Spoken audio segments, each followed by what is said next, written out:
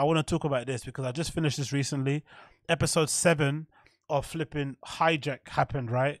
And I have to be honest, it was a pretty big disappointment. Episode 7 of flipping Hijack was a huge disappointment. And I should have known, to be honest, because of the premise of the show wasn't the greatest, right? Essentially, Idris Elba stars in this show where he is on board a flight that gets hijacked by a group of hijackers. It's not the usual Arab country guys. They're all from different parts of the world. And, until the end, you figure out that basically their fucking motive for hijacking a plane was money. So that's a pretty interesting premise because I've not heard of that before. So essentially they were saying that in the show that the hijackers, again, spoiler alert, but you're not going to watch it probably. You're not going to watch this show, but spoiler alert anyway. The premise of the show is that the hijackers hijacked the plane because they wanted to get money. And how they were going to get money is that because they hijacked the plane and were threatening to kind of crash it into the center of London or whatever it may be, or just fly around with, themselves without a pilot and shit, that would affect the stock price. Right, but then when it did land, the stock price would then shoot back up again when everyone was safe. So they would bet on the stock market and make loads of money that way. So that's kind of what they were kind of doing, and that premise was okay.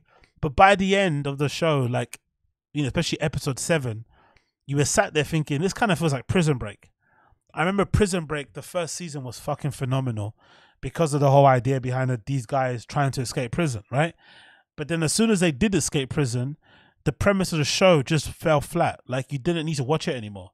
The whole kind of build-up, anticipation for the show was the fact that you were watching, waiting to see how it played out. Like, how are they going to get out of this fucking prison? And the same thing goes for Idris Elba's show, Hijack. Like, how is he going to get this plane to land safely so everybody on board can go and see their families and all these individual stories of people who are flying to different places to go see people, blah, blah, blah, blah, blah. But yeah, it was incredibly disappointing at the end. And again, not that I need to say this because I think most of you guys would agree, but this again gave me more pause for thought about the whole controversy happening now with the writer strike and shit.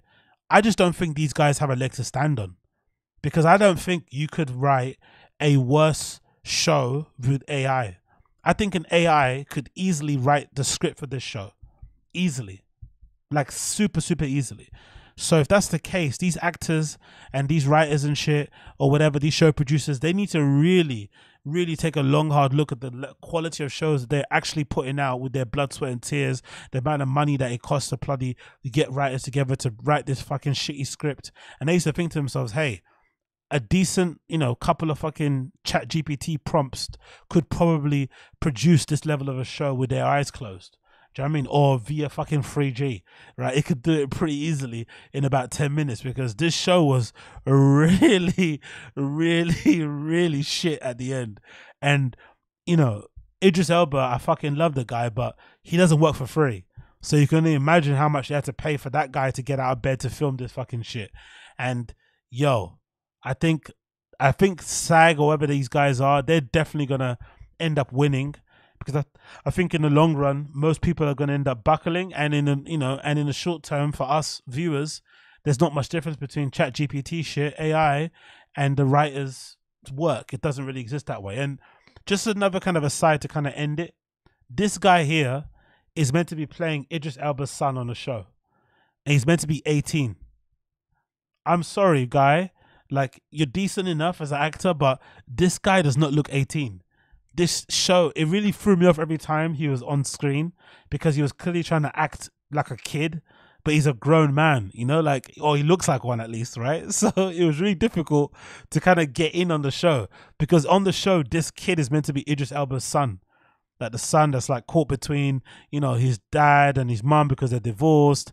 And then his stepdad comes in as a police officer. Like, this is meant to be an 18-year-old kid.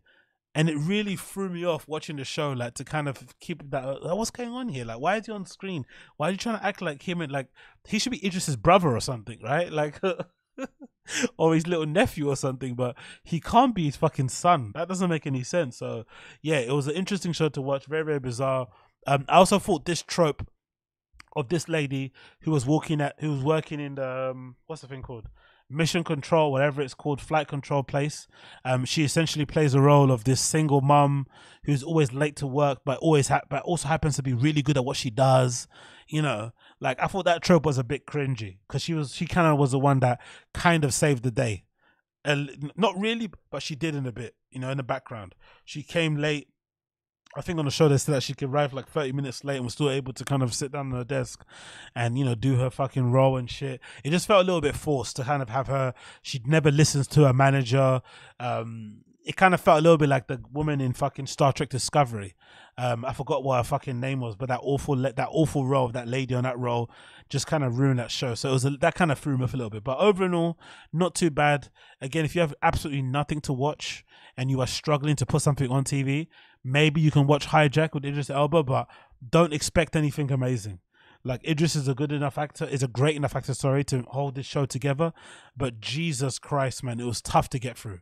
Very, very, very tough to get through. So I don't encourage anybody to fucking go and try and make that happen because it's gonna be a dark, dark old time for ya. I tell you this.